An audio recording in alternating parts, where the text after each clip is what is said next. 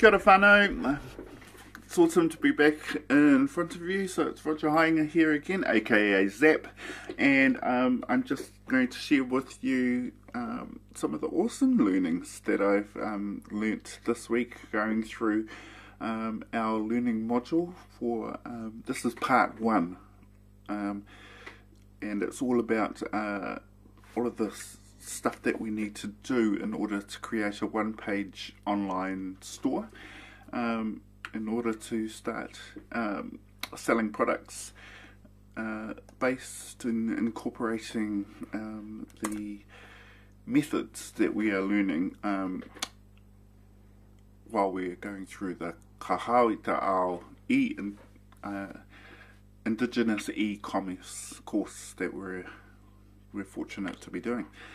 So it's looking at creating a one-page online store, and one of the key things that we need to learn about is creating effective, high-quality photos to, promote our products or services on that store, and we were fortunate enough to get a link to a information tutorial on how to do that with something as simple as a smartphone and a small tripod, and learning how to manipulate and utilize the lighting that most people have available to them with something as simple as the sun outside and the window and a few other little key things around the place. I won't go into all those details. I'm sure you can go and find some stuff online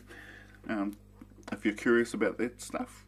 But one thing that we were also encouraged to do is to go and look at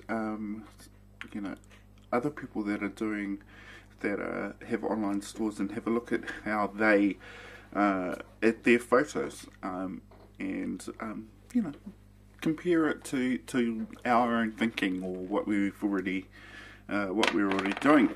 So I did look at a competitor's. I don't want to use that word. I looked at another someone who was selling runga online, and the photos that they used. Something that I noticed: their photos they're obviously done indoor, using natural lighting that was coming in through an outside source. Possibly that source, it might have included having an overcast sky, and something that gave me that inclination was the sort of white grey shading of the photos, the natural shadows, which appear quite heavy. They used props like flowers and other trinkets, books and that kind of thing in the background and surrounding their products.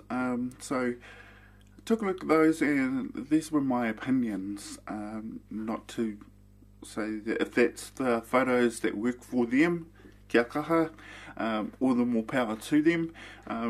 Awesome, and this is not my own personal opinion of the rongoa products either. This is just me and what I gleaned from just looking at their photos. So I found their photos were quite busy, and that's because of the props that they used. And those props seem to not totally distract me, but steal some of my attention away from their product.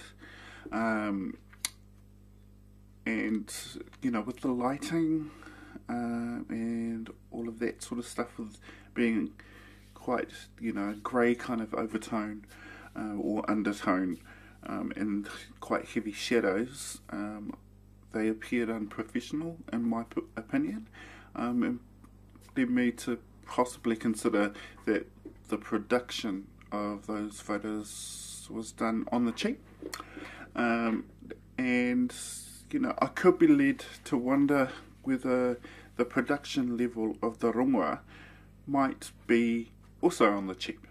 Okay, I'm not saying that they were. That's just in this exercise. Cool.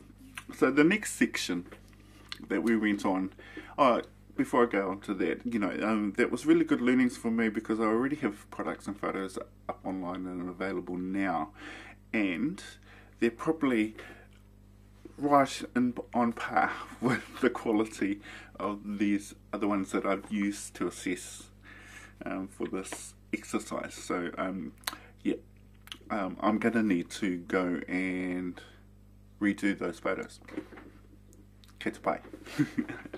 The next part was product descriptions. You know, how do I write an intriguing and capturing product description that might hopefully lead people to be curious enough and interested enough to make a purchase.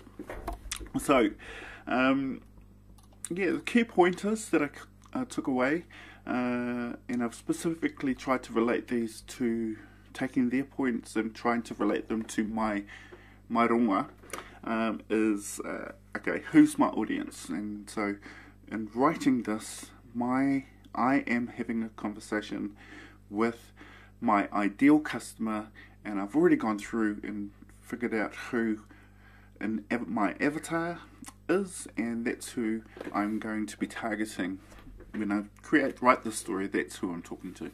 An important part that I hadn't thought of, and this was new for me, and I thought was awesome, is that it's important to remember that customers are not buying the products themselves, they're buying the results that that product might provide. So for me,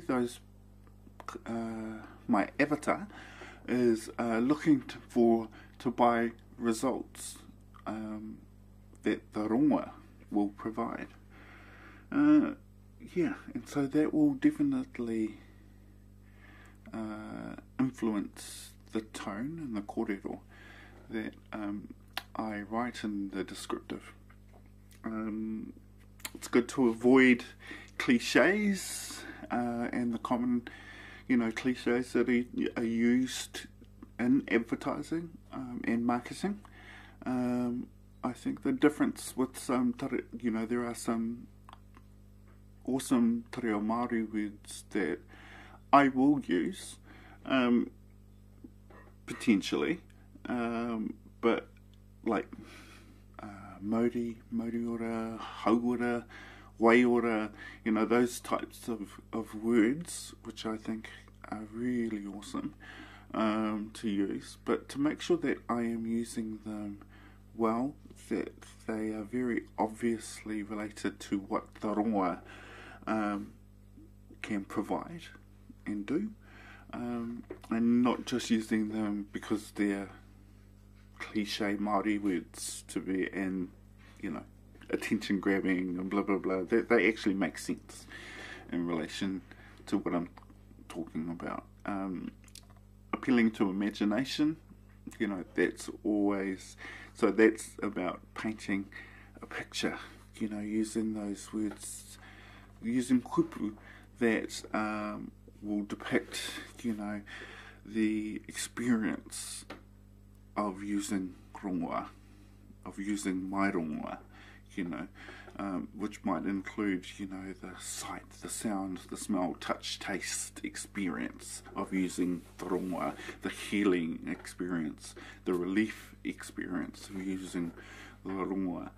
Also using mini stories, kōrero pūrākau, however, to ensure that if I'm using kōrero pūrākau is to be very brief and subtle and short and sweet.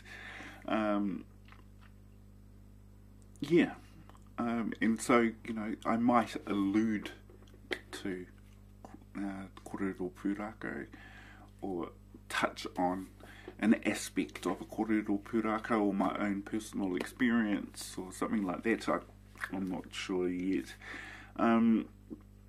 Writing it, making sure that it's skim friendly, I really appreciate that, because I am a person who will skim for the gist, and then if the gist hits me and I'm intrigued, then I'll go and have a look at detail if I'm looking at products online. So yeah, that's something that I will make sure that I do. And the other one that I hadn't thought of doing, but I will do, I think, is to, write the product description. Okay, so write another one. Try to find write a different one, slightly different or totally different, and then write another totally different one, and then test them out. So, but test them out one at a time. So pop it up and see which one of those, you know, either generates the most views, or sales, or inquiries. Yeah. So that was awesome, learning about how to write an effective product description. The last part of the module this week was about you know, how to convey social proof in my product descriptions. Now, I went on and watched the video that was provided, and the video didn't actually work for me as well as I assumed they intended it. So I'm pretty confident they intended it to work. Now, that could be because there was a glitch either with YouTube, there could have been a glitch with my computer system, although I don't think so because everything else is working fine. But what was happening for me while I was watching that is that the audio and what the audio was describing was not matching with the visuals.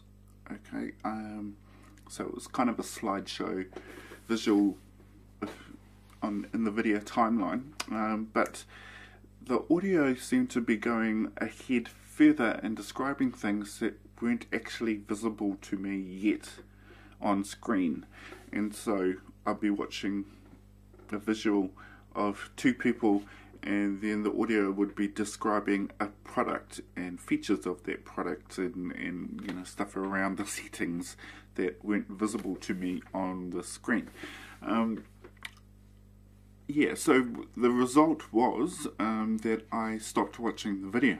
You know, why did I stop? I tried looking at the video timeline, previews on the video timeline for a possible quick fix solution to fix the alignment and the timings, but no obvious solution presented itself. I could have probably gone and found a workaround solution, but that just creates work for me, and it could be, as I was describing before, it could be a technological glitch or an automated production error, you know, and I think the latter is probably highly likely. And even if they are using automated production, that gives me a sense that the producers, are potentially lazy, and automated stuff always seems very impersonal, very generic, templatey sort of thing. And you know, my general sense at the end of it was, you know, if they can't be bothered ensuring that their video would play smoothly for me, I distrust that they could be bothered ensuring, you know, the caliber of the information in the video. And I don't know that it would have much value for me. And that's just the sense I got from that, experiencing that issue. I hope that was just an issue experienced by me and that other learners didn't have that same experience.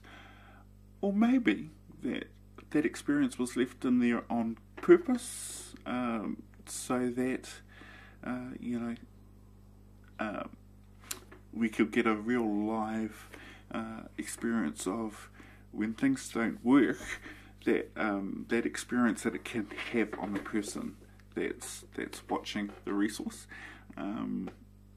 Yeah, this is highly probable. I've been an educator before and used that tactic myself, so if that was the tactic, cheer, good on you.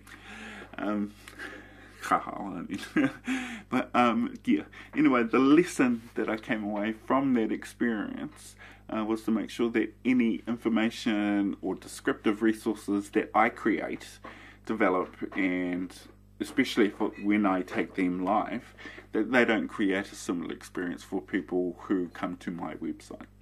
Cool. And so that's about it for this week. Ka nui te mihi ki a koutou anō. Thank you so much for showing an interest, whether you've been watching all of my videos that I've been posting every week, or whether you just stumbled across this one and decided to see it through to the end. Ka nui te mihi kia koutou katoa. Hopefully I'll catch you next time. I've got one more video that I'm going to be posting today after I've watched the kōrero from our Belief Changes guest speakers that our class has every Sunday. So I missed last Sunday's one because I had other commitments that I just had to go and no, I didn't miss it. Shame on me. I didn't miss it. I need to go back and refresh my mind, and then I'll post the video a little bit later today, just on my reflections. Okay, so ka kite anō, kia pai tōra.